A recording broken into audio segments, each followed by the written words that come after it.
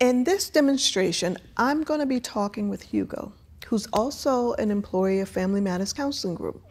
And this is actually a real experience that Hugo encountered. As a young boy, he was encouraged by an older, larger boy to touch a 6-year-old inappropriately in her vaginal area. Hugo was 8, the child was 6. There was a lot of conflicting emotions that Hugo experienced when he was forced to touch this child. And those experiences and those feelings linger till today.